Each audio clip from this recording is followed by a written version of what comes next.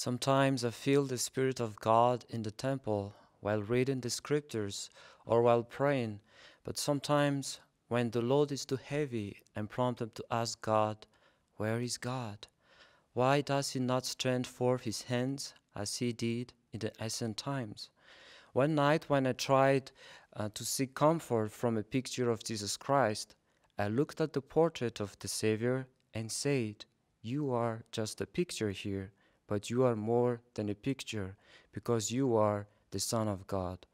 Working with God transforms our nature to endure the oppositions of life. Another night, I pondered why I was sometimes happy and sometimes felt peace. When I woke up early the next morning, I read a compelling sentence in Doctrines and Covenants 36, section 101, which says, "We may not find joy in this world, but in Jesus Christ our joy is full." So, what is joy? The story of President Brigham Young urging members to rejoice even during their hard times inspired me to write a poem about how we can find joy.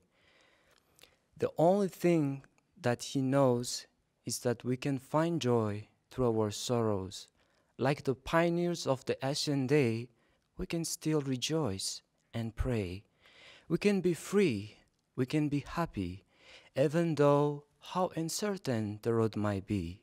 As Paul said, "Who shall separate us from the love of Christ? Shall tribulation or a test? Shall death or misery? Shall pain or victory?"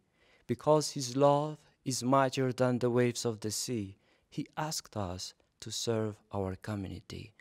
I know that Heavenly Father will provide us with multiple blessings if we follow His Son and His teachings. I know that He's praying. I know He knows what He's doing because He has loved us from the beginning. I know that He will make us free even from the wounds that we cannot see because He's our Master, our true friend. He understands, He comprehends. The Holy Ghost will help us to know that communication with heaven will help us to grow. Brothers and sisters, we can be happy like the pioneers of old. If our life is under hard circumstances, I know that if we center our peace in Jesus Christ, we can still find hope because the Holy Ghost is there, our true friend. Will never leave us alone with our mistakes. I also testify that Jesus Christ is our best friend because He will tell us who we really are. In the name of Jesus Christ, amen.